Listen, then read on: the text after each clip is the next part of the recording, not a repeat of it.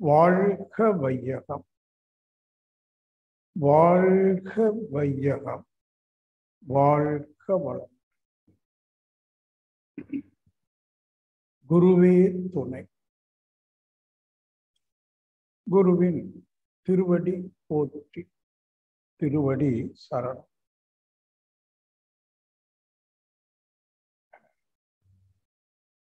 மெய்யன்பர்கள் அனைவருக்கும் இனிய மாலை வணக்கமும் நல்வாழ்த்துக்கள். நாம் அனைவருமே, நான் அடிக்கடி சொல்லுவேன், யோகிகள், யோகம் பயிலக்கூடியவர்கள். இப்போ நீண்ட காலமா பயின்று கொண்டிருக்கிறோம்.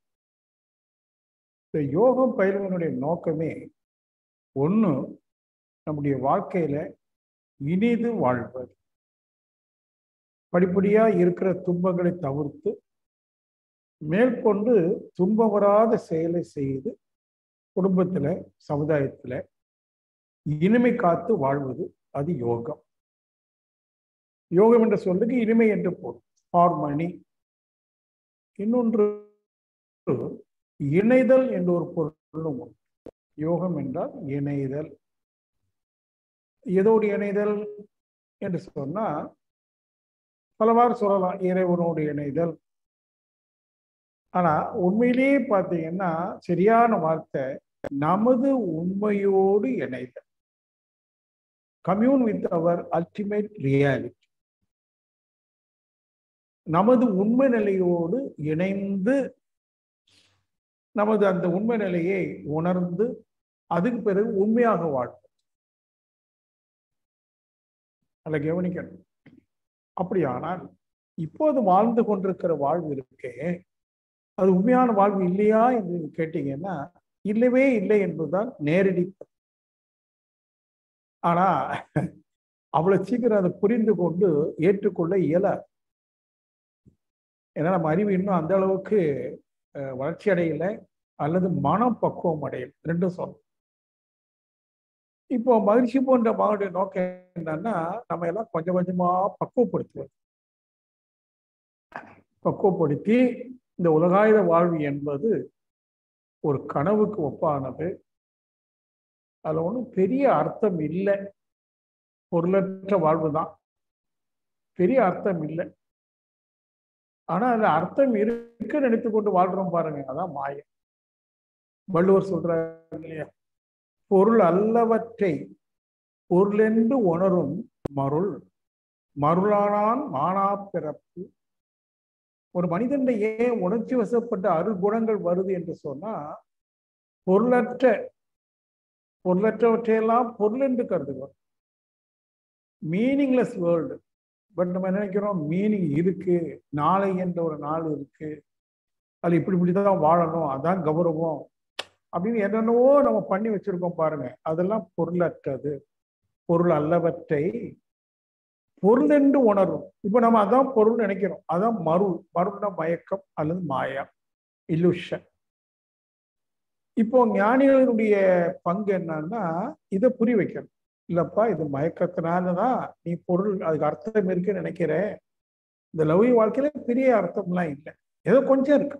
பசிச்சா சோறு வேணும்னு சொன்னா அது வெளியில இருந்தானே வேணும். உடுக்க உடை, இருக்க வீடு, ஒரு ஆண் பெண் துணை, எல்லாம் வெளியில தான் வேணும். அந்த அளவுக்கு சரி. ஆனா நீ கற்பனை பண்றது மாதிரி அப்படி அது பொருள் இல்லை அப்படின்னு புரிய வைக்க வேண்டியிருக்கு. அப்படி புரிய வச்ச பிறகுதான் ஓஹோ, அப்படியான உண்மையான வாழ்வுனா என்ன, what is the meaningful life. அப்போ அதுக்கு அடுத்த கட்டம் விளக்க வேண்டியிருக்கு. எது வாழ்வு? நான் வாழுதுன்னு சொல்றேன், நான் வாழுகிறேன். நான் வாழுதா, இந்த உடல் வாழுதா, அல்லது மனம் வாழுதா, அல்ல உயிரினும் ஆன்மா வாழுதா? வாழுதுன்னா என்ன அர்த்தம்? இப்படி அது போயிட்டே இருக்கு. இதெல்லாம் ரொம்ப ரகசியமான ஏற்பாடுகள். அப்ப இதெல்லாம் சாதாரண மனிதனுடைய அறிவுக்கு எட்டதுக்கு வாய்ப்பு இல்லை. யாருக்கு எட்டுன்னு சொன்னா, தொடர்ந்து சிந்திக்கிறதுக்கு தயாராகும். குரு சொல்றதை கேட்டு உடனே சரிங்க அப்படின்னு தலையாட்டுவாம அதுல இருக்கிற ரகசியார்த்தம் என்ன, அப்படின்னு சுயமா ஆழ்ந்து சிந்திக்க சிந்திக்கதான் கொஞ்சம் கொஞ்சமா கிடைக்கும். அதுல அந்த பேர் உண்மை என்பதுதான் அல்டிமேட் ரியாலிட்டி. எது உண்மையில் நானாக எழுச்சி பெற்றிருக்கு, அதனுடைய தத்துவம் என்ன, தியரி என்ன? தத்துவம்னா உண்மைன்னு அர்த்தம். இப்ப இருக்கிறது பொய்மைன்னு சொல்றோம். பொய்மை என்று சொன்னா பொருள் அல்லவற்றே பொருள் என்று நம்ம நினைக்கிறோம், அர்த்தம் இல்லை அப்படின்னு சொல்றோம். அப்ப எது அர்த்தம் அப்படின்னு அது புரியணும் இல்லையா? கன்க்ளூஷனை சொல்லிடுறேன், அப்ப நீங்க அப்படியே பல தடவை சொன்னதுதான். அதுக்கு சின்ன உதாரணங்கள் சொல்லி நான் உங்களை புரிய வைக்கிறேன். புரியலன்னா நீங்க அதை மீண்டும் சிந்தனைக்கு எடுத்துப்போம்.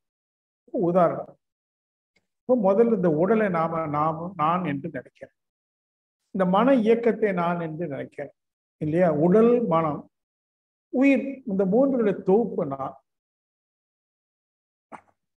இப்போ இந்த உடல் இயக்கம், மன இயக்கம். மன இயக்கம் என்று சொன்னா எண்ணங்களின் தொகுப்பு, ஓட்டம். இந்த எண்ணங்களின் ஓட்டத்தை அடிப்படையாக வைத்துதான் நம்ம சில விஷயங்களை தீர்மானிக்கிறோம். ஏதோ ஒரு எண்ணம் வருது, வீடு கட்டணும், கார் வாங்கணும், பையனை டாக்டர் ஆக்கணும், எண்ணங்கள் வருது, அதை தீர்மானம் பண்ணி செயலாக்கணும். அப்ப எண்ணங்களை அடிப்படையாக கொண்டுதான் செயல் புரிந்து அந்த செயலால் வரக்கூடிய விளைவுகளை சந்தித்து அப்படியே வாழ்ந்துட்டு. அப்படி பார்த்தா இந்த வாழ்வு என்பது இப்போதைக்கு எதை அடிப்படையாக கொண்டது? எண்ணங்களை அடிப்படையாக கொண்டது. எண்ணங்கள் என்பது என்ன?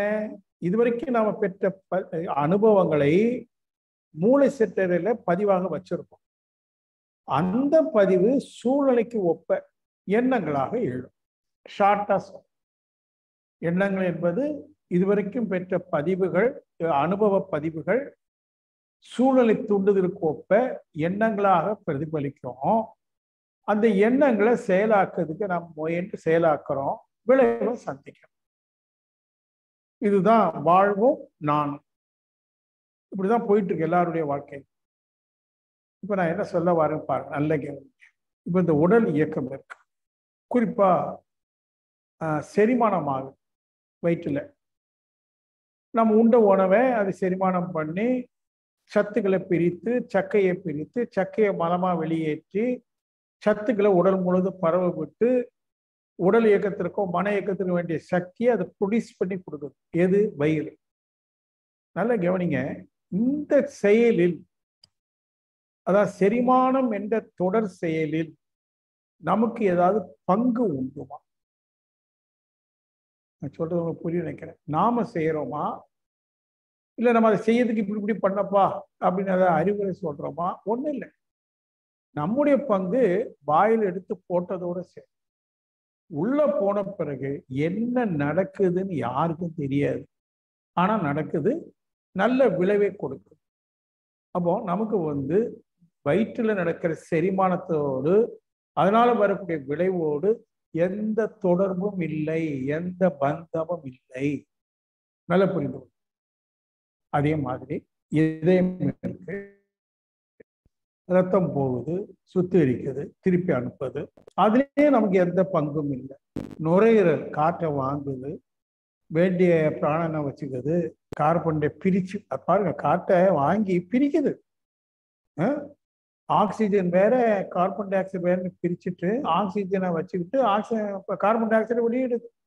இப்படி பார்த்தீங்கன்னா உடல் இயக்கம் அனைத்துமே தானா இயங்குது மட்டுமில்லை, நமக்கும் அதுக்கும் இந்த நான் ஒண்ணு சொல்றமே, நான் இந்த நானுக்கு, அதாவது எனக்கு இந்த உடல் இயக்கத்தோட சம்பந்தமே இல்லை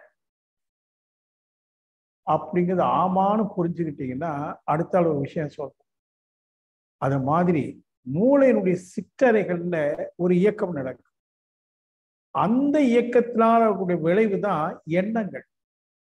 ஆனால் எண்ணங்களோடு நாம் நம்மை தொடர்பு படுத்தி வைத்திருக்கிறோம் காலங்காலமா. ஏதோ நான் என்றேன்னு சொல்றோம். நான் ஜீரணம் பண்ணேன்னு சொன்னா தப்பு தானே? நான் சுவாசிக்கேன்னு சொன்னாலும் தப்பு தானே? நான் ரத்தத்தை சுத்தப்படுத்துறேன், சிறுநீரை சுத்தப்படுத்துறேன்னு சொன்னா தப்பு தானே? நம்ம யாரும் அதை செய்யலையே. அது மாதிரி எண்ணங்களை நாம ப்ரொடியூஸ் பண்ணல, தானா மூளையில் சிற்றறிவுல இயக்கம் நடக்கு. அங்க என்ன பதிவா இருக்கோ அதை ரிஃப்ளெக்ட் பண்ணு. அதுக்கு நமக்கு சம்மந்தம். ஆக நான் என்ன சொல்ல வரேன், நமது எண்ணங்களுக்கும் உண்மையில் எனக்கும் எந்த பந்தமும் இல்லை. இதுதான் நீங்க கட்டாயம் முதல்ல புரிந்து கொள்ளும். ஏனென்றால் நாம பெறுகிற சுகமும் துக்கமும் எண்ணங்களை அடிப்படையாக கொண்டது. 5 வருஷத்துக்கு முன்னாடி உடன்பிறந்த சகோதரன் செய்த ஒரு துன்ப செயல் அது இன்னைக்கு நம்மகிட்ட எண்ணமா வரும்போது துன்பப்படுறோம். நடந்து முடிச்சு 5-10 வருஷம் ஆயிடுச்சு. அண்ணனும் இல்லை, போய் சேர்ந்துட்டார். ஆனா அந்த நிகழ்ச்சியை நினைச்ச உடனே சங்கடப்படுறோம் அல்லது கோபப்படுறோம். எதனால? எண்ணங்கள். அப்ப எண்ணங்கள் நமக்கு துக்கத்தை தருது. அது மாதிரி எண்ணங்கள் நமக்கு சுகத்தையும் தருது. ஆனா எண்ணங்களை நான் உருவாக்கல. அப்போ நான் உருவாக்குத ஒன்று எனக்கு எப்படி சுகத்தையும் துக்கத்தையும் தர முடியும்? நல்லா கவனிக்கணும். இது முக்கியமான இடம். இது அவ்வளவு சீக்கிரம் புரியறது கஷ்டம். ஜீரணத்தை புரிஞ்சிடுவீங்க, ஆமா சரிமான நான் பண்ணலேன்னு. ஆனா எண்ணங்களை நீங்க எண்ணலைன்னு சொன்னா அது எப்படி சார்? நான் தானே எண்ணனேன். சில எண்ணங்களை நாம எண்றோம். அது பேர் திங்கிங், சிந்தனை, எண்ணுதல், கணித்தல். எண்ணங்கள் வேற, எண்ணுதல் வேற. Thought process is entirely different from thinking process. இப்ப நம்ம ரெண்டையும் போட்டு குழப்ப வேண்டாம். அப்ப எண்ணங்கள் என்பது மூளை சிற்றறைகள் இயங்கி கொண்டிருக்கு. வெளியிலிருந்து ஏதோ ஒரு செய்தி வருது, நினைவுபடுத்துது, அது எண்ணங்களை போட்டு. அந்த எண்ணங்கள் நமக்கு சுகத்தையும் துக்கத்தையும் தரும். ஆமாவா? பாருங்க, இது எப்படி உண்மையாக இருக்கும்? ஏன்னா நடந்து முடிஞ்சு 10 வருஷம் ஆச்சு. இப்ப அந்த எண்ணம் எனக்கு துன்பம் தருதுன்னா, எண்ணம் கொஞ்சம் சிந்திங்க, தர முடியாது. ஏன் தருது? நாம் அந்த எண்ணத்தோடு பைண்ட் ஆகி அதோடு தொடர்பு படுத்தி எண்ணம் வேறு நான் வேறு என்று இல்லாம ரெண்டும் ஒண்ணுங்கிற ஒரு கண்டிஷன்ல போயிருக்கு. எண்ணங்களின் தோப்பு ஓட்டமே நான். இது ஒரு பொருளற்ற, மீனிங்லெஸ். இது நீங்க புரியும்.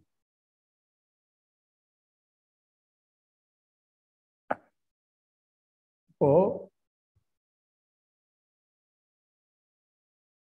எண்ணங்களோடு நாம தொடர்பு படுத்திட்டோம், அதனால சுகமும் துக்கமும் வருது. இது வேற ஒரு உதாரணம் சொல்றேன். இப்போ நான் ஏற்கனவே சொல்லியிருக்கேன், கிரிக்கெட் மேட்ச் இருக்கு வீட்டில் பசங்க. இப்போ கூட அண்மையில கூட உங்கள்கிட்ட சொன்னேன், கிரிக்கெட் பார்த்துட்டு இருக்கா. இந்தியா திடீர்னு ஒரு 6 அடிச்சிருச்சு. உடனே இவங்க ஒரே கத்து, சந்தோஷம், விசிலடிக்கிறான், கத்துறான், என்ன பண்ண. அடுத்த ஒரு அரை மணி நேரம் கழிச்சு பாகிஸ்தான்காரன் கேட்ச் பண்ணிட்டான் பால, இவன் அவுட் ஆயிட்டான். பாருங்க, சுகமும் வருது துக்கம் வருது. ஆனா அந்த பசங்க யாருமே விளையாடவே இல்லை. விளையாட்டுல பங்கெடுக்காமலேயே அவனுக்கு சுக துக்கம் வருது. இதை பத்தி என்ன நினைக்கிறீங்க? இதை பத்தி நீங்க ஆராய்ச்சி பண்ணணும். சாதாரண விஷயம் இல்லை. அந்த கிரிக்கெட் விளையாட்டு ஏதோ வெளிநாட்டுல நடக்குது, இவன் நேரடியாகவும் போய் பார்க்கல, டிவில தான் பார்க்கறான். இவன் விளையாடவே இல்லை. ஆனா இவனுக்கு பாதிப்பு வருது. அந்த விளையாட்டை பார்க்கும்போது சுகம் அல்லது துக்கங்கிற பாதிப்பு வருது. வரலாமா? ஏன் வருது அப்படின்னா, பார்வையாளராக இருக்கக்கூடிய இந்த பசங்க விளையாட்டுக்காரனாக மாறுகிறான் என்று சொன்னால் அது உண்மையாக இருக்க முடியுமா?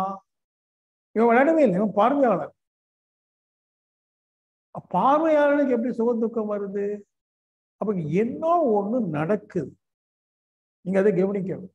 அது என்னன்னா வேற ஒண்ணும் இல்லை, இந்த நான் என்கிற சத்பொருளுக்கு உண்மை பொருள் அது எழுச்சி பெற்று பதிவுகள்ல சிக்கிக்கிச்சு. என்ன பதிவு? சுக துக்க பதிவு. இவனுக்கு எதெல்லாம் சுகம் கொடுத்ததோ, எதெல்லாம் துக்கம் கொடுத்ததோ அந்த பதிவுகள்ல இது சிக்கிடுது. இதான் சிக்கல் அல்லது அடிமைத்தனம். நல்ல வார்த்தை ஸ்லேவரி.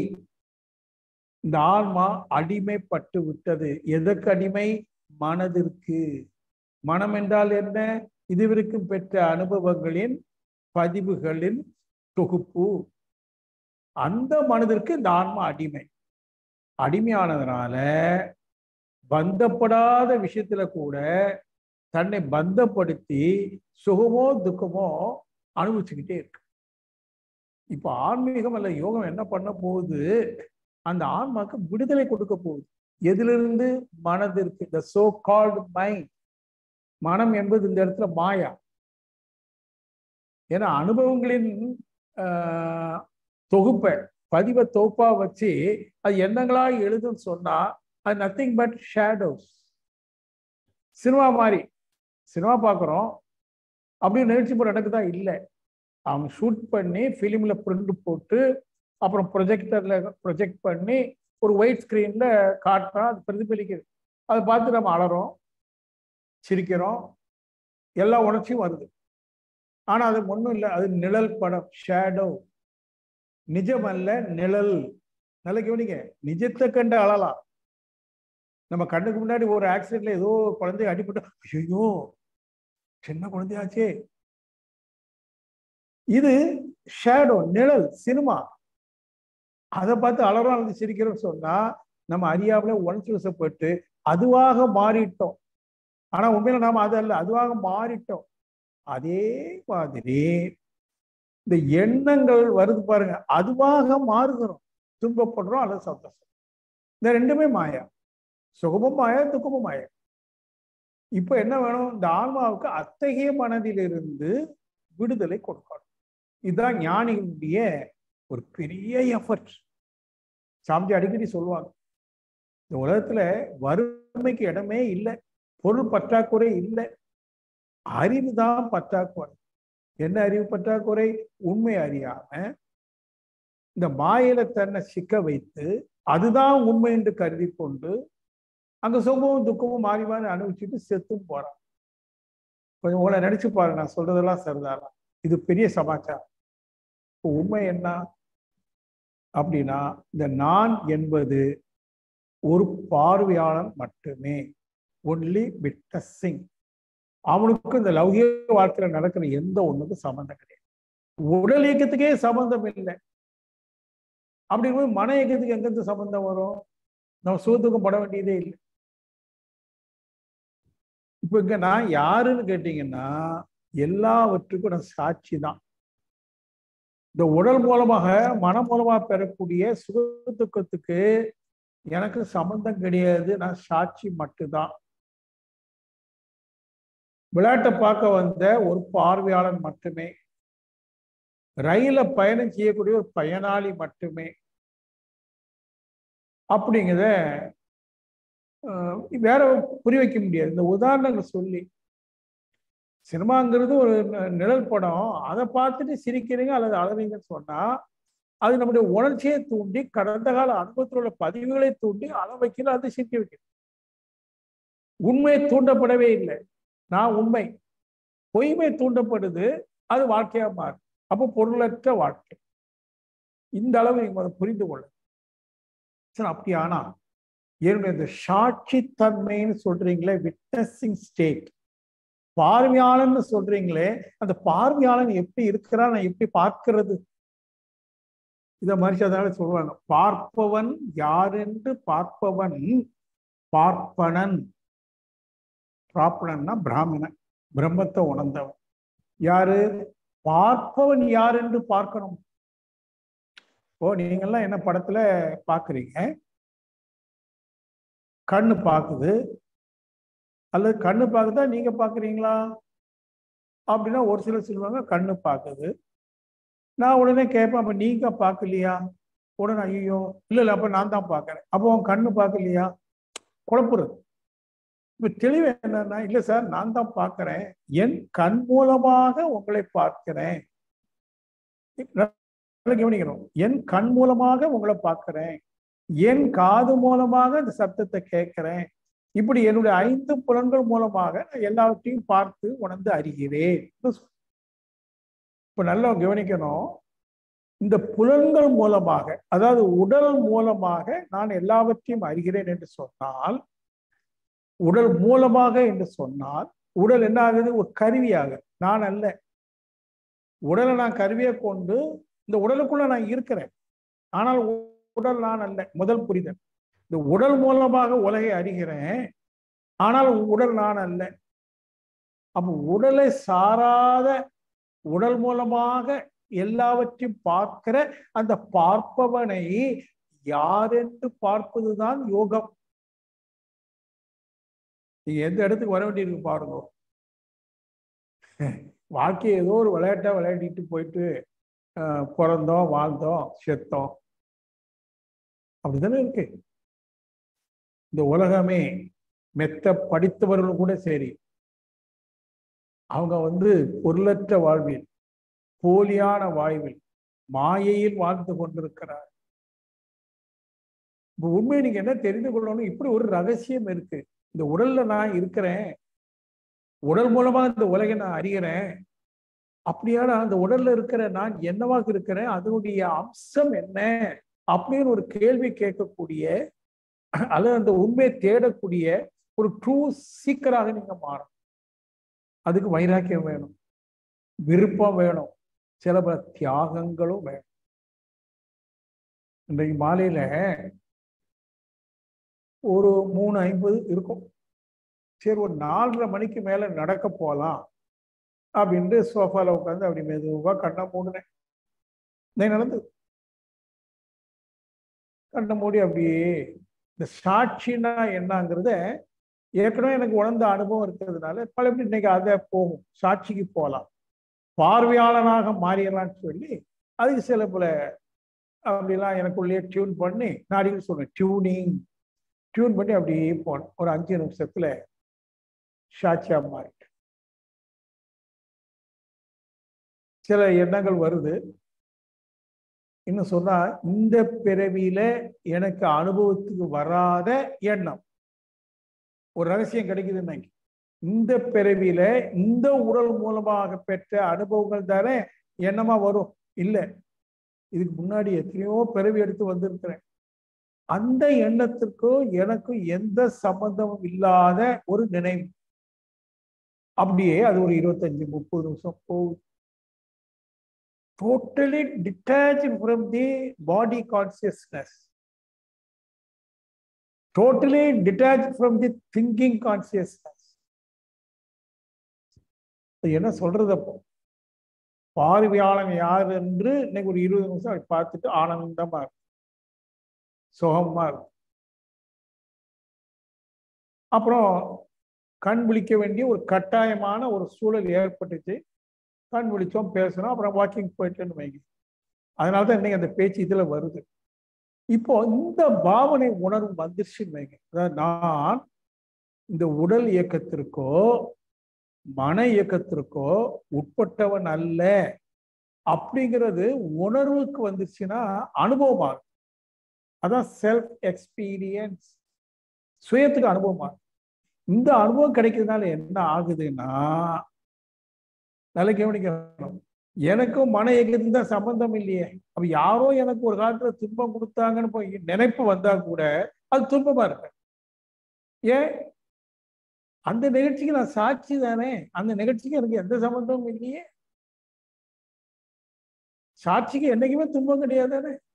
கோர்ட்ல சாட்சி போறான், பிரதிவாதிக்குள்ள எக்ஸைட்மெண்ட்ஸ் இருக்கும், எக்ஸ்பெக்டேஷன்ஸ் இருக்கும், ஒரு பயம் இருக்கும், எல்லாம் இருக்கும். சாட்சி ஒன்றும் இல்லை.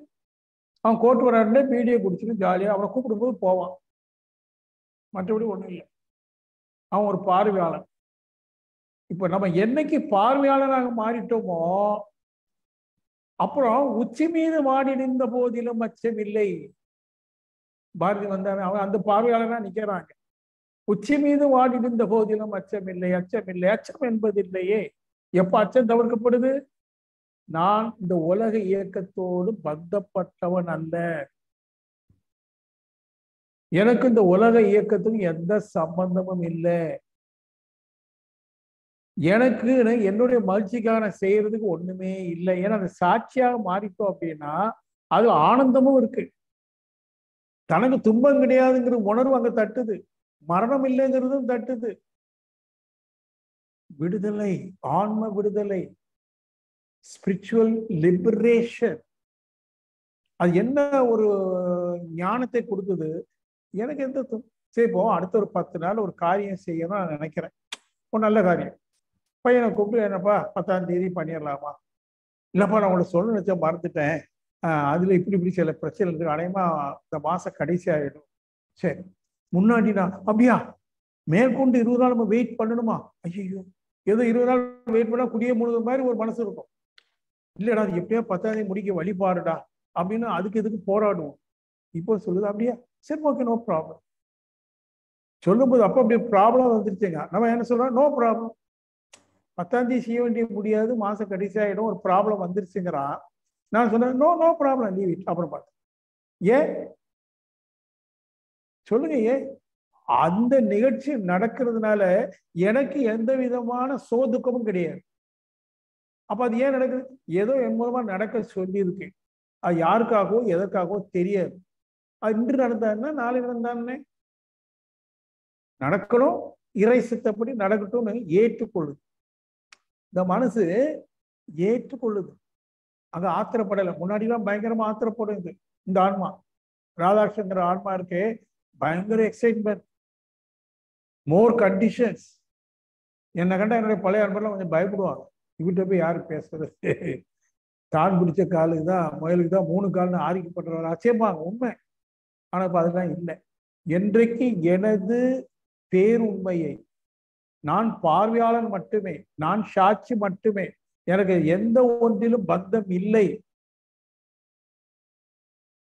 டோட்டலி டிட்டாச்டு சோல் அப்படிங்கிற எக்ஸ்பீரியன்ஸ் வந்த பிறகு காரியங்கள்ல ஈடுபடுறேன், எல்லாரையும் முடிக்க விடுறேன். ஐயா அதை செய்யுங்க, ஐயா அதை செய்யுங்க, இன்னைக்கு இதை பண்ணுங்க, அன்னைக்கு பண்ணுங்க, எல்லாம் அது என்னைக்கு நடக்குதோ அன்னைக்கு நடக்கட்டும் ஐயா. அப்ப என்னைக்கு என்ன போச்சு, விடுதலை. சுகத்துக்காக அல்லது துக்கத்தை போக்குவதற்காக, சுகத்தை பெறுவதற்காக நான் செய்யலை. ஏன்னா எனக்கு சுகமும் கிடையாது, துக்கமும் கிடையாது, எனக்கு பிறப்பும் இல்லை, மரணமும் இல்லை. இந்த தனது யதார்த்த நிலை, சாட்சி நிலை, இத உணர்வுக்கு கொண்டு வரக்கூடிய அளவுக்கு நம்முடைய தவம் அமையும். அதுக்கு என்ன தவம்? அதுக்கு இந்த தவம் அந்த தவம் கிடையாது. தவம் அமைன்னு சொன்னாலே, தவம் என்றாலேயே ஒரு டிட்டாச்டு ஸ்டேட், முற்றிலும் விடுபட்ட நிலை. அந்த நான்கிறத எல்லாவற்றிலிருந்தும் எடுத்து, பிரத்யஹாரா, வித்ட்ரால்னஸ், எல்லாவற்றிலிருந்து எடுத்து அந்த இருப்பு நிலையிலேயே அதை இருக்க வைப்பதுதான் தவம். அதற்கு நம்ம நிறைய தியான பயிற்சி பண்றோம். அந்த மனதை பக்குவப்படுத்துறதுக்கு ஆக்கினை, துரியம், அது அந்த தவம் இந்த தவம் கொஞ்சம் கொஞ்சமா பக்குவப்படுத்தணுமே. அப்புறம் தற்சோதனை வகுப்புகள், அப்புறம் உண்மை பற்றிய விளக்கம், எவ்வளவோ நாலேஜ், ஸ்பிரிச்சுவல் நாலேஜ்லாம் கொடுத்து கொஞ்சம் கொஞ்சமா பக்குவப்படுத்தி, ஆமா அந்த வாழ்க்கையில அர்த்தம் இல்லை, கோடி கோடியா சம்பாதிச்சு வைக்கல எந்த அர்த்தமும் இல்லை, இன்னும் சொன்னா முட்டாள்தனம். ஒரு புத்திசாலி தன்னை வருத்தி, உடலையும் மனதையும் வருத்தி கோடி கோடியா சம்பாதிக்கவே மாட்டான். எஸ், ஏன்னா அவனுக்கு தெரியும் அது ஒன்றும் பயனாகாது. அன்னைக்கே சொன்னேன், எது பயனுடையது? எது உனது உடலோடும் உயிரோடும் இரண்டர கலக்குதோ அது மட்டுமே உனது, அது மட்டுமே பயன். அது எது? உண்ண உணவு, குடித்த தண்ணி, இந்த ட்ரெஸ் கூட இல்லை, அது வெளியில தான் இருக்கு. இந்த உணவு, நீர், காற்று உள்ள போகுது, செரிமானம் ஆகுது, உடலா மாறுது, உயிரா இயக்கம், உயிர் தோல்னா அல்லதானே வருது. அது மட்டுமே எனது, அது மட்டுமே நான், அந்த அனுபவம் தான் நான்.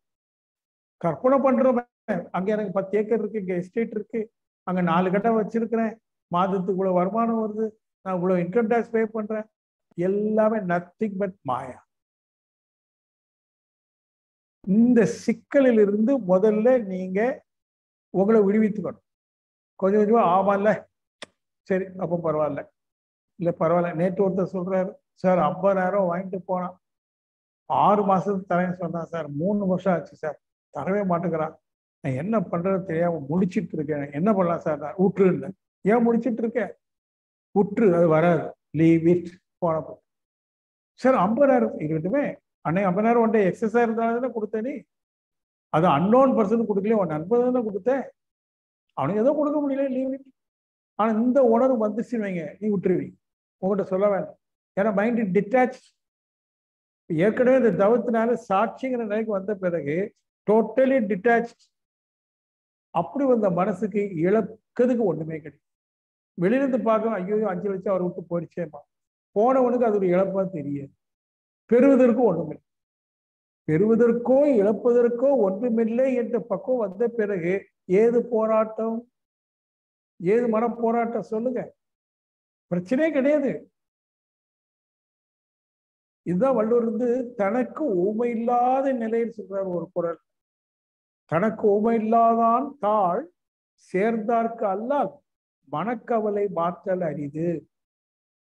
உங்க எத்தனையோ பேருக்கு எவ்வளவு மனக்கவலை இருக்கு, துக்கம் இருக்கு, எல்லாம் இருக்கு. அதுல இருந்து எப்படி விடுபடுறது? உங்களுக்குள்ள இருக்கிற ஓமையற்ற அந்த ஒன்றினை நீங்க உணர்ந்தால் மட்டும்தான் முற்றிலும் கவலையிலிருந்து வெளியில வரும். அதுக்கு என்ன வழி? தியானிச்சுத்தான் தனக்கு ஊமையில்லாத அந்த தாளை நாம அடைய முடியும். ஆனா அப்ப தியானம் சித்தி ஆகுறதுக்கு முதல்ல பொருள் விளக்கம் நல்லா விளங்கி கொள்ளணும். அப்புறம் அதுக்கு தக்கவாறு வாழ்க்கையை அமைத்துக் கொள்ளணும். இது பொருளற்ற வாழ்க்கைன்னு சொன்னா ஆமான்னு சொல்லிக்கிட்டு அப்புறம் பழையபடி நீங்க அங்க போய் சிக்கினீங்கன்னு வைங்க, அது என்ன செய்யும்? அதான் சொன்னேன், தியாகம் வேணும். இப்ப இன்னைக்கு நமக்கு வந்து தேவைக்கு வருதா? என்ன தேவை? உண்ண உணவு, உடுக்க உடை, இருக்க இருப்பிடம், ஒரு குடும்பம், சில பல அடிப்படை வசதிகள், ஒரு செல்போன், டிவி, லொட்டு லொடசு, இதுக்கெல்லாம் சேர்த்து எல்லாம் இருக்குது. இதை வந்து தக்க வைக்க மெயின்டைன் பண்ண என்ன வருமானம் வரணும், அது வருதா? வருது. உடனே ஆஹா எனக்கு எல்லாம் இருக்கு, ஒரு குறையுது. ஆடி கார் இல்லாம இருக்கலாம், அதெல்லாம் ஒன்றும் குறையில, என்கிட்ட 2 வீலர் இருக்கு, ஓகே ஓகே சரி ஓகே. உங்களுக்குள்ள அடிக்கடி இதான் சமாதானம். நான் பையன் பரிசீலனை பரவாயில்ல, அடுத்த வருஷம் எழுதிக்குவான். சரி அப்போ வேலைன்னா எங்கேயோ கடைக்கு வேலைக்கு போவான், வந்துக்குவான், பொழைச்சிக்குவான், ஒன்றும் பிரச்சனை இல்லை, எல்லாம் படைச்சோன்னு இருக்காரு, பார்த்துக்குவான். சரி அப்படி ஒரு மைண்ட் என்ன பண்றோம்? இதமாக்கும், டைல்யூட் பண்ணும். மைண்ட் இப்போ கல் மாதிரி இருக்குது, கல் நெஞ்சுன்னு சொல்றாங்க, இப்ப கல் இல்லை, அப்படியே Urdu. No problem, no expectation. ஏதோ சின்ன சின்ன ஆசைகள், அது பரவாயில்ல நான் சமாளிச்சுக்கிறேன். இப்படி உங்களுக்குள்ள நீங்க உங்களை சமாளப்படுத்திட்டு வாங்க. அப்படி வந்தீங்கன்னா தவம் இருக்கே அது தவமா மாறும். சாட்சினா என்ன? இப்போ எதுலையும் பந்தப்படலை. அப்போ இன்னொரு விஷயம் சொல்றேன், இங்கதான் உனக்கு கொஞ்சம் ஷாக்கா இருக்கும். தியானத்திலும் சம்பந்தப்படலை. நீங்க பூர்வ மத்திய கவனிங்கன்னு நான் சொல்லுவேன். கூர்ந்து கவனிக்கும் போது நீங்க ஒரு முயற்சி எடுக்கிறீங்க, கவனிக்கிறீங்க. கவனித்தலும் ஒரு செயலே, ஒரு முயற்சியே. அப்போ அது உணரணும்னு ஒரு நினைச்சு போறீங்க, அதுவே ஒரு பந்தம். அதெல்லாம் செய்யணும் ஆரம்பத்துல, தப்பு சொல்லலை. ஆனா பக்குவமாக நீங்க எந்த முயற்சியும் எடுக்க மாட்டீங்க. ஏன்னா அப்ப நோக்கம் என்ன? விடுபடுதல். ஒன்றை பற்றுவதற்கு முயற்சி எடுக்கணும், விடுறதுக்கு என்ன முயற்சி வேணும்? 1 கிலோ கல் இருக்குது, அது எடுத்து அப்படியே பிடிச்சி எஃபர்ட், ரொம்ப நேரம் வச்சா வலிக்கும். அது பற்றுறதுக்கு வலிக்கும், அதை விடுவதற்கு. ஆனா நம்ம பற்றுறதுக்கு ஆசைப்படுறோமே, வேதனைக்கு ஆசைப்படுறோம்னு அர்த்தம். நான் அதை செய்யணும், இதை செய்யணும், நிறைய சேர்த்து வைக்கணும், பற்றுதலுக்கு ஆசைப்படுறோமே, அதுக்கு அர்த்தம் என்ன? பற்றுதல் வேதனையை தரும், விடுதல் சுகத்தை தரும். இப்ப விட்டு பழகு. விட்டுனா சொத்தை எழுதி பக்கத்து வீட்டுக்காரங்க எழுதிருக்கு, அந்த விடுதல் சொல்லலை. இது எனது இல்லை, இல்லை ஏதோ கையை விட்டு 10,000 திருட்டு போச்சு, லீவ் இட். விடுதல். தாத்தா இறந்துட்டார், ஓகே சந்தோஷம். நான் சொல்றது உங்களுக்கு விளக்குதா பாரு. எதையெல்லாம் நீங்கள் இழப்பு என்று கருதி வருந்துகிறீர்களோ அன்னைக்கு நினைக்கணும், அப்பா போச்சு கையை, சந்தோஷம். இவ்வளவு நாள் கட்டி பிடிச்சிட்டுல இருந்தேன், இப்போ எனக்கு ஒருவித ரெஸ்பான்சிபிலிட்டி இல்லை. So no risk, no responsibility, nothing. ஐ ஆம் டோட்டலி ஃப்ரீ. ஐ ஆம் totally free. This is called freeness of the mind. எப்போ மைண்ட் ஃப்ரீனஸ் ஆகுதோ தட் மொமெண்ட் நீங்க புரிஞ்சுக்குவீங்க ரிச்னஸ் ஆஃப் த மைண்ட் தான் என்ன. ஏன் அது ரிச்னஸ்? ஒண்ணு போன உடனே விடப்பா போனா போட்டோம். நண்பர் சொன்ன பாருடா 50,000 ரூபாய் போயிடுச்சு போட்டுங்கிறானே. மனசுல அவ்வளவு ஒரு பணக்காரத்தனம் இருக்கு. What is richness of the mind? Leave it.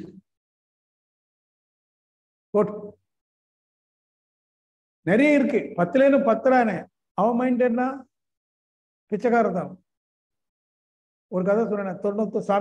99 லட்சம் சேர்ந்துதான். இப்ப இல்ல, 99 லட்சம் ஒண்ணும் இல்லை. அவர் சொன்னது 30 வருஷத்துக்கு முன்னாடி. மீதி 1 லட்சத்துக்கு வேண்டி அவன் மண்டே பிச்சுட்டு அலைஞ்சானா பிச்சைக்காரன் மாதிரி. இப்ப அவன் 99 லட்சத்துக்கு அவன் லட்சாதிபதி அல்ல, மீதி இருக்கிற 1 லட்சத்துக்கு பிச்சாதிபதி என்றார். இதெல்லாம் இன்னைக்கு மனித குலத்துல இருக்கு. அப்போ நீங்க நல்லா கவனிச்சுடுங்க. விடுதல் சுகம், பற்றுதல் துக்கம். அதுக்கு நீங்க வச்சிருக்கிறதெல்லாம் தூக்கி கீழே போடுங்கன்னு சொல்லல. அதை பத்திட்டு இருக்க தலையில தூக்கிட்டு இருக்க வேண்டாம். தேவையான போது வச்சுப்போம். இப்படிலாம் புரிந்தீர்களே ஆனால், புரிந்து ஏற்றுக்கொள்வீர்களே ஆனால், நீங்கள் ஏற்றுக்கொள்வீர்களா இல்லையா என்பதற்கு இயற்கை உங்களுக்கு சோதனை செய்யும். அது பேர் தான் யோக சாதனை செய்வனுக்கு இறைவன் சோதனை செய்வான், ஒரு இழப்பை கொடுப்பான். நீங்கள் துக்கம் அடைவதற்குரிய ஒரு நிகழ்ச்சியை உங்கள் கண்முன் காட்டுவான். அந்த சோதனையில நீங்க வெற்றி பெறணும். வெறுமனே விளக்கத்தினால ஆமா நீங்க சொல்றதெல்லாம் உண்மைதான் சார், அது வெறும் விளக்கம். ஏட்டுல இருக்கிற சுரக்காய். இயற்கையில உங்களுக்கு சோதனை வரும்போது அப்படி 50,000 ரூபாய் போச்சுன்னா போட்டோம் சந்தோஷமா. வேற வழி இல்லை சார் அது போட்டுன்னு சொன்னீங்கன்னா அது போகல. ஆமா தானே? So the practical experience. உண்மையில் நான் இவற்றிலிருந்து என்னை விடுவித்துக் கொண்டேன். எனக்கு இப்போ பற்று கிடையாது, மதம் கிடையாது, ஜாதிகள் ஒன்றும் கிடையாது. எனக்கு நான் ஒண்ணும் இல்லாதவன், ஆண்டி, பரதேசி, பெகர். அந்த பக்குவம் மனது எல்லாம் இருக்கு. வீடு இருக்கு, கார் இருக்கு, எல்லாம் இருக்கு. ஆனால் ஏதோ ஒரு குறை இருந்தா மனசுல குறை வரல, அதுல ஒரு கூடுதல் இருந்தா மனசுல உடனே ஆர்ப்பாட்டமும் வரல. இதுதான் டோட்டலி டிட்டாச் மைண்ட். இந்த டிட்டாச் மைண்ட் வரதான் நீங்க தவத்துல எந்த முயற்சியும் எடுக்காம இந்த டோட்டலா முழுமையா விடுபட்ட சுத்த சைதன்ய நிலை. சுத்தவெளி பேர் சுத்த சைதன்யம். சுத்தவெளி என்ற மூலப்பொருளே அனைத்துமாக வெளிப்பட்டிருக்கு, பிரபஞ்சமா, இயக்கமா. ஆனா எந்த இயக்கத்தினாலும் சுத்தவெளிக்கு பாதிப்பில்லை. You see the beauty. சுத்தவெளியே விண்ணாகி, அண்டமாகி, ஜீவனங்களாகி, மனிதனாகி, பேரியக்க மண்டலமாகி இருந்த போதிலும் இங்க இருக்கிற இயக்கம் ஒரு பூகம்பம், பெருமழை, அல்லது ஒரு அழிவு, ஏதோ ஒரு கோள் அழிஞ்சு போகுது, பிரளயம், எந்த ஒன்றினாலும் சுத்தவெளிக்கு பாதிப்பில்லை, பிரளயத்தினாலையும் பாதிப்பில்லை. அது அன்டச்சபிள் ரியாலிட்டி. அதான் நான் அந்த சுத்த வெளின்னு சொல்றமே, சுத்த சைதன்ய நிலை. அதான் நான்.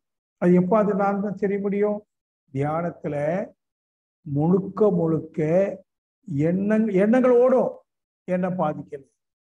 முழுக்க முழுக்க எண்ணங்களிலிருந்து விடுபட்டு, உடல் உணர்விலிருந்து விடுபட்டு, மொத்தத்தில் விடுபட்ட டிட்டாச்டு சோல். தெரியும், நீங்க அந்த இடத்தை அடையும் போது அந்த அனுபவம் தெரியும். இதுதான் அது. இது ஒரு முறைக்கு 2 முறை அப்படி இப்படி பண்ணிட்டு வந்துட்டேன்னு வைங்களேன், மீண்டும் இந்த உலகத்துக்கு தான் வரும். இதே குடும்பம், இதே கடை, இதே சென்டர்ஸ், இதே ஆன்லைன் வகுப்பு, எல்லாம் இதான் வரும். எதெல்லாமோ நடக்குது இந்த வீட்டுல. ஒண்ணுமே பாதிக்காது. நடந்தாலும் பாதிக்காது, நடக்கட்டாலும் பாதிக்காது. இவன் இல்லை அங்க. ஒரு witnessing state is there. Only witnessing state existing. No self. நான் ஒருத்தங்க இல்லை, ஒரு விட்னஸ். நிகழ்வுக்கு மழை பெய்யும், ஓகே. இல்லை நேற்று வரைக்கும் அவ்வளவு மழை, இன்னைக்கு கூட வெயில், ஓகே. இன்னைக்கு ரெண்டுமே ஒண்ணு இல்லை. ஒரு நிகழ்வுகளுக்கு இவன் வெறும் சாட்சி. நான் இதெல்லாம் ஏன் இவ்வளவு சொல்றேன்னா, இனி அடுத்த கட்ட உங்களுடைய முயற்சி என்னவா இருக்கணும்? இந்த உண்மையை உணர்ந்துட்டு உண்மையில் நான் எந்தவித பாதிப்புக்கும் உட்படாத சுத்த சைதன்ய நிலையாகும். பெரியவங்க அப்படி சொல்றாங்க. நான் அந்த நிலையை அடைந்து இந்த பிறவிலே சுகதுக்கங்களை தவிர்த்து மரணமில்லா பெருவாழ் வாழும் தகுதியை பெறணும் அப்படின்னு விருப்பமும் வைராக்கியம் வரணும். அப்ப இதை எப்படி நிறைவேற்றுவது? தற்சோதனை. ஏன்னா அங்கதானே ஆசையில சிக்கியிருக்கோம். அப்ப ஆசை சீரமைப்பு, துன்பத்துல சிக்கியிருக்கோம், கவலை ஒழித்தல். மீண்டும் அந்த அதிகாரத்தை எடுத்து படிங்க. கவலை ஒழிக்கிறதுக்கு 4 வித்தைகள் சொல்லி கொடுத்திருக்காரு மகிழ்ச்சி. அருமையான ஈஸி மெத்தடு. அது அப்பப்போ எப்பெல்லாம் உங்களுக்கு பிரச்சனைன்னு ஏதாவது தோணுச்சோ அது எப்படி கையாளணும், அந்த 4 முறை அதுல கையாண்டு அன்னன்னைக்கு அதுக்கு தீர்வு கண்டு மனதை சமாதானப்படுத்தி ஆனந்தமா மனசை வச்சுக்கிட்டு கண்ணாடி போய் மூஞ்சி பார்த்தீங்கன்னா சிரிங்க. ஆஹா, எனக்கு ஒரு தெம்பு இல்லடா. தனியா உட்காந்தாலும் சிரிக்கா, எல்லாரும் இருந்தாலும் சிரிங்க. கேட்பாங்க, ஏன் சிரிக்கிறேன்? நான் சிரிக்கிறது உன்ட்ட கேட்க. என் மனசுக்குள்ள சிரிப்பு வருதுயா. அப்படின்னு ஒரு வீரம், வீறு நடைன்னு சொல்லுவாங்க. அந்த மனம் உள்ள வீறு நடை போடும். எனக்கு ஒண்ணு இல்லை, இங்கதான் நான் வரேன். கிங்டம் ஆஃப் த காட்னு சொல்லுவாங்களே, kingdom of truth, kingdom of self. நான் தான் அந்த கிங்டம், ஆளுமை பேரு பெற்றவன்.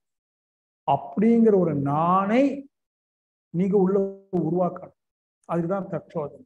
இப்போ தெரிஞ்சா அப்புறம் இந்த விளக்கத்தை புரியணும். அதுக்கு மீண்டும் மீண்டும் படிக்கணும், அல்லது கேட்கணும், சிந்திக்கணும். கொஞ்சம் இந்த வெளி உலகத்துல இருந்து உங்களை விடுவித்துக்கிடுங்க. கொஞ்சம் இதெல்லாம் செய்யணுமே. கட்டாயம் ஆசை சீரமைக்க உணவு பண்ணனா நிச்சயமா ஒரு நாள் வரும்.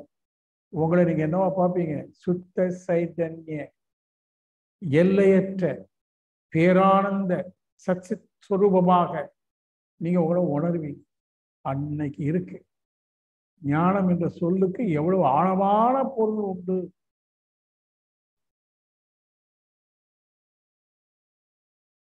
சரிங்களா? நிறைவு செய்யறேன்.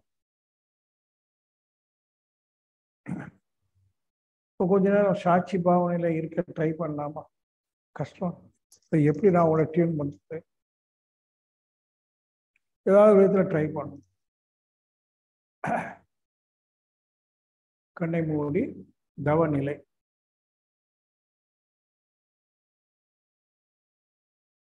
எண்ணங்களிலிருந்து மனதை விடுவித்துக் கொண்டு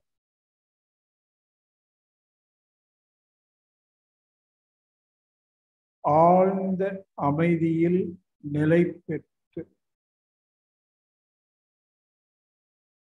பெற்றோர்களை வணங்கி ஆசி பெற்று ஆசான் அருட்தந்தையவர்களை வணங்கி ஆசி பெற்று நமது இல்லம் நல்ல தூய இறையாற்றலால் நிரப்பப்பட்டிருப்பதை பாவித்து உணர்ந்து நாம் அமர்ந்துள்ள இல்லம் முழுமையும் நல்ல தெய்வீக ஆற்றலே நிரம்பின. நாம் அமர்ந்துள்ள இல்லம் முழுமையும் நல்ல தெய்வீக ஆற்றலே நிரம்பின. நாம் அமர்ந்துள்ள இல்லம் முழுமையும் நல்ல தெய்வீக ஆற்றலே நிரம்பின. அருள் பேராற்றல் உடலிலும் உயிரிலும் அலையலையாக பாய்ந்து நிரம்பிக் கொண்டே இருக்கிறது. அருள் பேராற்றல் உடலிலும் உயிரிலும் அலையலையாக பாய்ந்து நிரம்பிக் கொண்டே இருக்கிறது. அருள் பேராற்றல் உடலிலும் உயிரிலும் அலையலையாக பாய்ந்து நிரம்பிக் கொண்டே இருக்கிறது. அமைதி,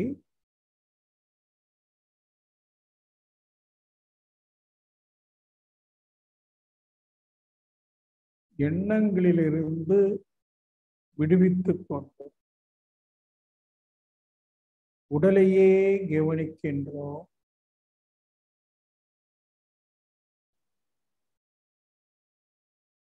உடலின் இருப்பை கவனிக்கின்றோம்.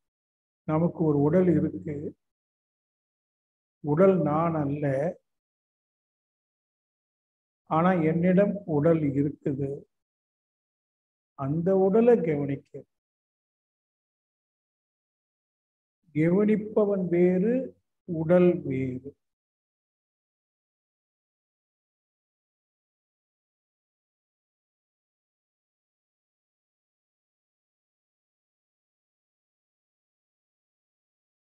உடலை கவனிக்கிற போது ஏற்படுகிற உணர்வு, உடல் உணர்வை கவனிக்கின்றோம்.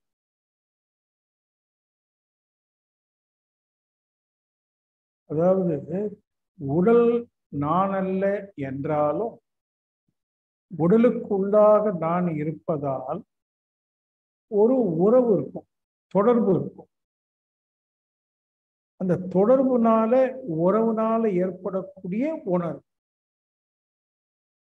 யாரையோ ஒருத்தரை கெட்டி பிடிக்கிறோம், ஒரு உணர்வு தட்டுது இல்லையா? அது மாதிரி நாம உடலுக்குள்ள இருந்து உடலை தழுவுகிறோம்.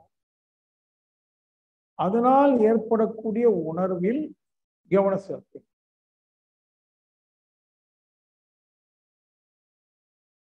உடலை தழுவுங்க.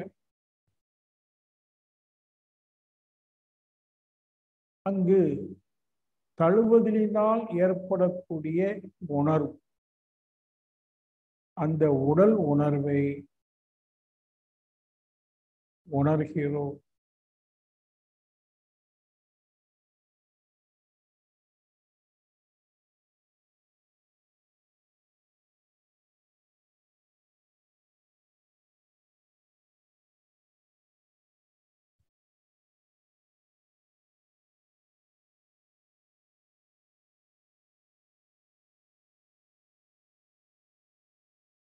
அப்படியே உடலை கவனிக்கிற போது ஆக்கினையில உணர்வு வரலாம், உணருங்க. சில டைம்ல பிடரிக்கண், துரியம், எங்க உணர்வு வந்தாலும் அதை உணர்பவனாக உங்களை மாற்றிக்கொள். உணர்பவன்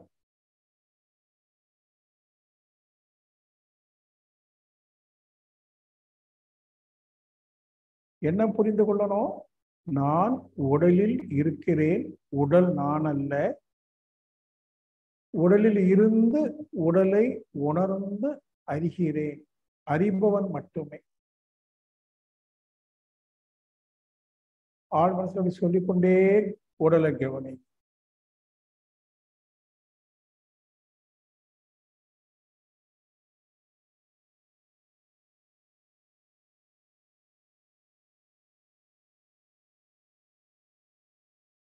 மூச்சை கவனிங்க.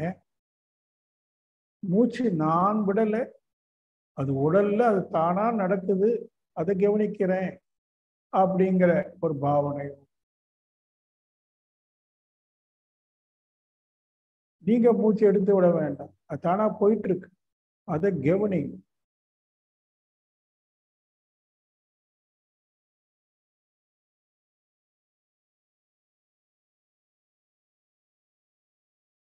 உடல், மூச்சு கவனிப்பவன்,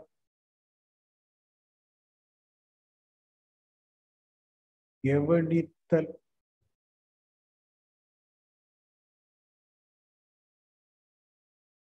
உடலும் மூச்சும் கவனிக்கப்படக்கூடியவைகள்.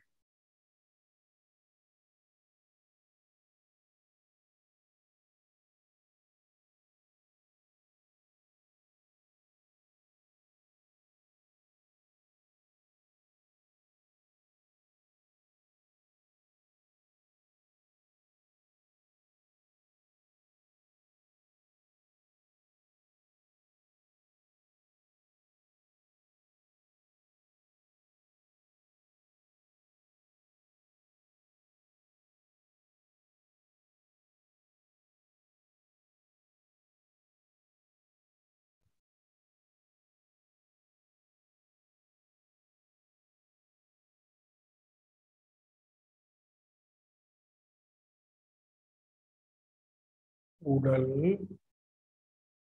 இயக்கம், மூச்சு இயக்கம், இயக்கங்களை கவனிக்கக்கூடியவனாக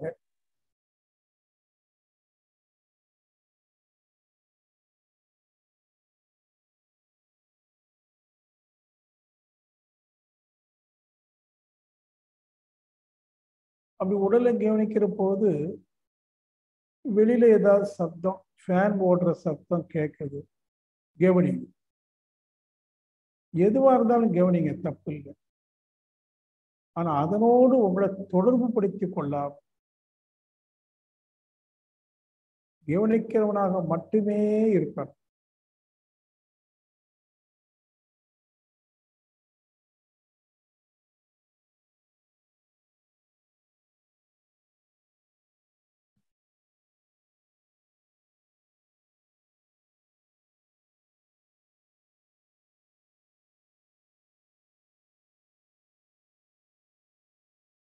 உடலில் இருந்து வேறானதாக நான் இருக்கிறேன், நான் உடல் அல்ல. உடலில் இருக்கிறேன், உடல் நான் அல்ல.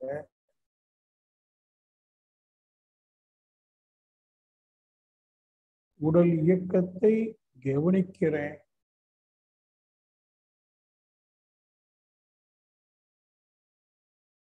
கவனிக்கின்ற போது வேற எந்த எண்ணமும் இல்லை, கவனம் மட்டும்.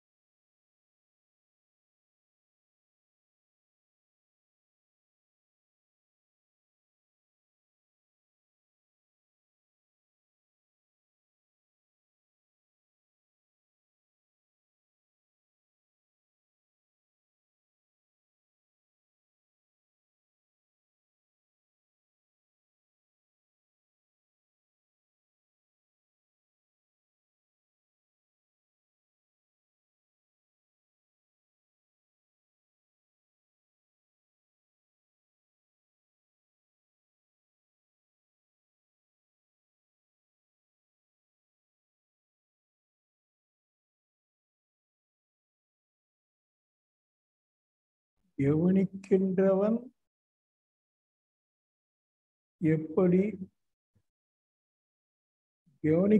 எப்படி இருக்கான்னு கவனி. கவனிக்கிறவனுக்கு உடல் இருக்குதா, மனம் இருக்குதா, இயக்கம் இருக்குதா? எதுவும் இல்லை. ஆனா கவனிக்கிறவன் இருக்கிறான், எதுவும் இல்லாம, உடல் மனம் இல்லாம, உயிர் என்ற இயக்கமும் இல்லாம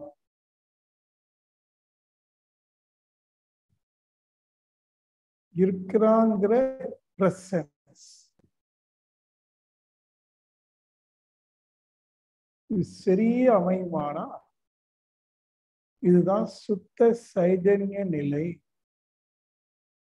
பெருநிலை.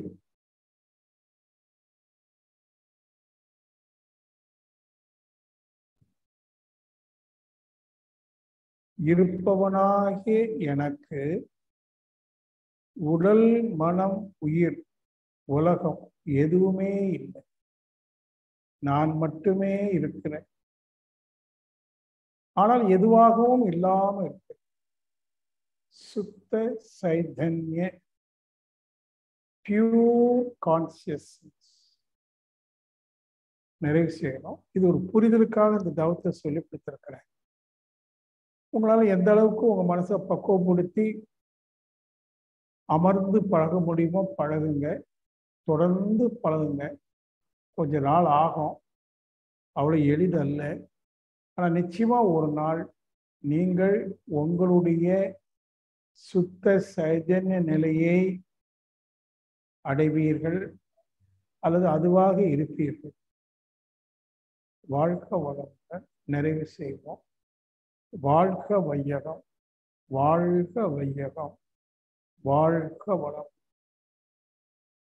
நீங்களும் உங்கள் அன்பு குடும்பமும் வாழ்வில் எல்லா வளங்களும் பெற்று பல்லாண்டு பல்லாண்டு இனிதே வாழ்க, வாழ்க வாழ்க, வாழ்க வளம். ஓம் சாந்தி சாந்தி சாந்தி.